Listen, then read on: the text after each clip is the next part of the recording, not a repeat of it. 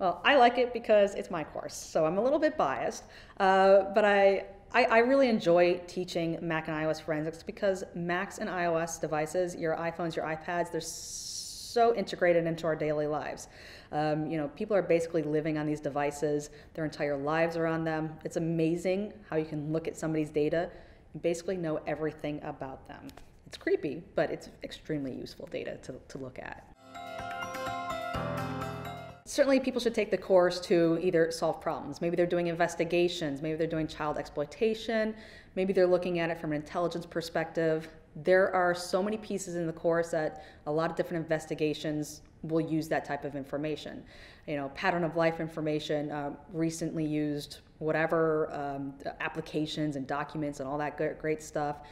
We get really in depth into the file system, like more in depth than maybe some students want, but I have no regrets about that, to know how the forensic utilities actually use that type of data.